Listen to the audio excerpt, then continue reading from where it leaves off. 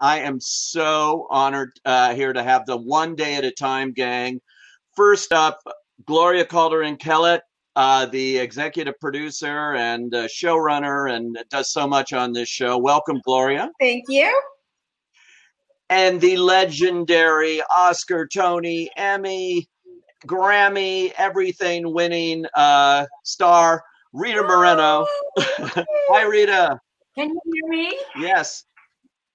And need I say more than the man behind this show and so many others, a legend, no question about it, Norman Lear, right here. Hi, Norman. Okay. I speak for a lot of people, and it was very clear when I say I am so happy to be sitting here talking to you about the fourth season of One Day at a Time, because when it was canceled by Netflix after 3 years, there was an outcry, a genuine outcry, and you don't often see that in television where it successfully is able to be brought back and the fans win here. And there's a reason for that. And before we get started, I'm going to show you a good reason. We've got a clip from the show here we're going to show you, and then we'll talk about it. So here is One Day at a Time. Because masturbation is a healthy, normal part of life. No, it is not.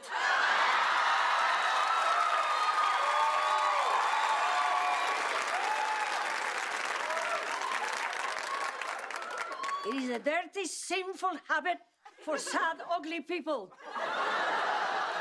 Not living, beautiful angels. It wasn't me, it was her.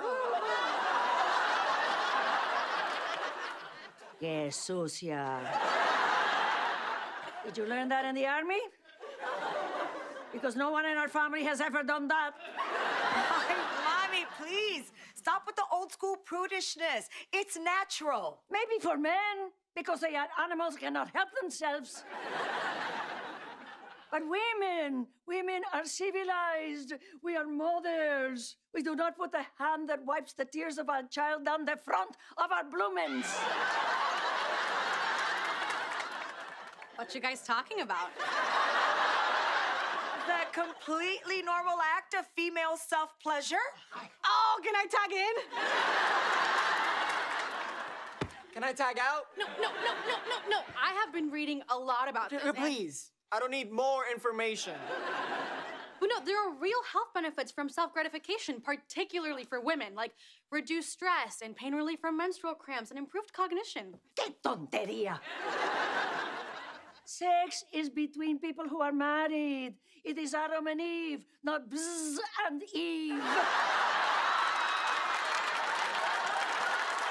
That's great. I wanted to see more. I wanted to see it keep going. Such a funny show and so important too. Norman, let me ask you, about bringing this show back so successfully for a new generation, putting it in with a Cuban American family and watching it have such resonance once again here, talking about important issues, but being just as funny as it was in 1975 when you started it. Can you talk a little bit about how great this was for you to be able to do this show again? Well, it's perfectly wonderful, of course, to be able to, but we're not doing it again. What Gloria and Mike are doing is an entirely different show. It happens to be a family. It happens to be made up. Well, it isn't made up the way the other family was because we didn't have a grandmother. Rita's role wasn't in the original. And it was two daughters, not a daughter and a son. And it was not a Latino show. It was not Hispanic. It was not a Cuban family. So this is and there isn't a word from an earlier script in this. This is all what Gloria and Mike have conceived. And I think it's brilliant. I love the other show. I'm not comparing them. But this is its own thing. Yeah, Gloria, for you, and able to work with Norman and to bring this back to television in a whole new way, as he says. I mean, it must have been a dream job. It must be continuing to be that now that we're in the fourth season. It is. It's a dream come true. The fact that I get to work with Norman and Rita, two people I've looked up to literally my whole life, is unbelievable. I really pinch myself all the time. Norman is so modest, but he really laid the recipe out for this show. We're doing a new thing. It's new ingredients, but the recipe, the framework of what he put into the world with his shows is where we wouldn't exist without it. I think if Mike and I had gone in and pitched, hey, we want to do a show about a Cuban American family, and sometimes we're going to talk about issues, and sometimes we're going to cry, but it's a comedy. I just think people wouldn't have known what to make of that. But the moment you say Norman Lear, they say, oh, I understand, because he literally invented that. And so we are so grateful that Norman blessed us with his, his seal of approval. We all walk in on the shoulders of others.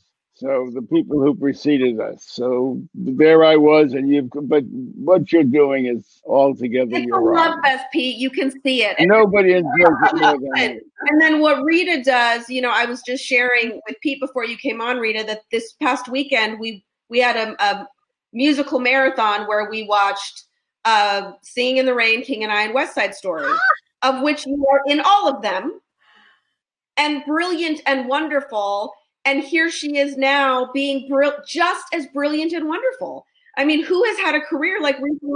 Who can do what she does in a way that is hilarious and also so real, so grounded? She's not a cartoon. She's a real character. She's a real person. And no one could do that but Rita. No one could do that. Well, there is only one Rita Moreno. That's right. That's right. Rita, tell us how you do it. How do you do it, Rita? Can I speak? And Yeah. I'm glad you brought that up for one reason only.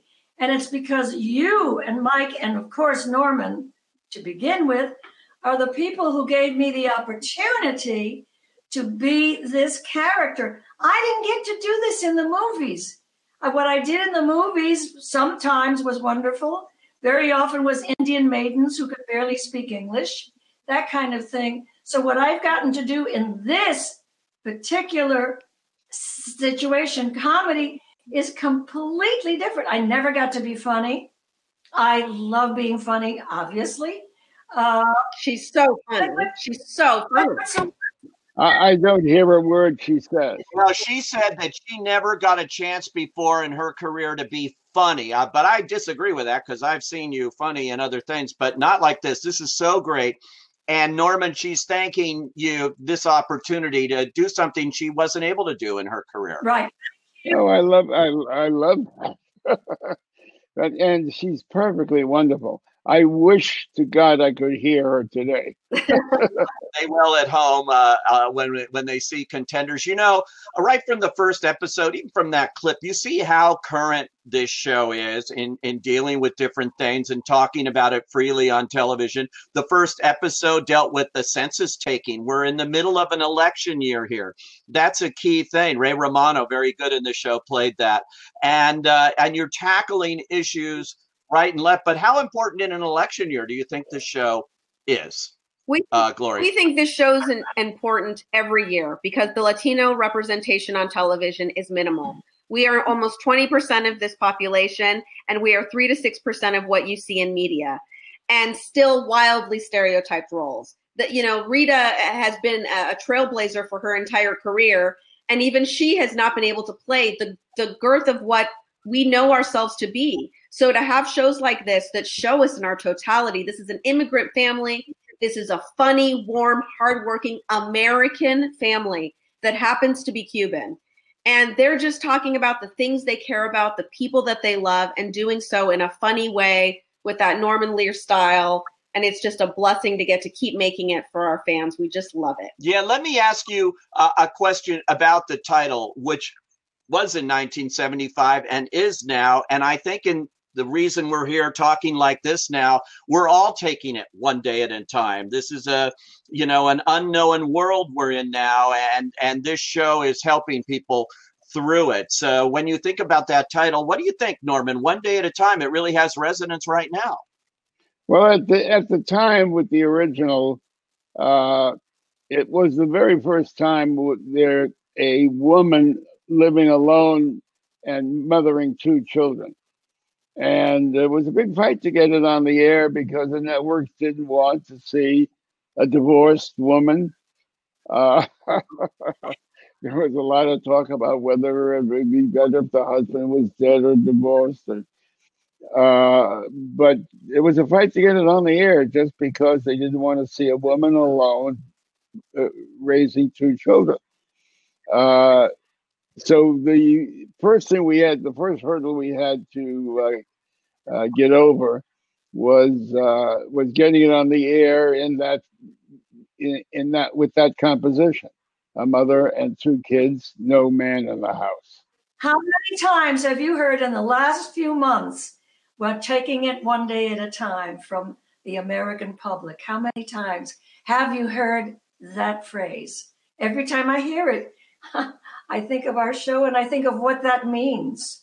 Thank you so much, all of you, Norman Lear, Gloria Calderon Kellett, and Rita Moreno, for joining us today on The Contenders.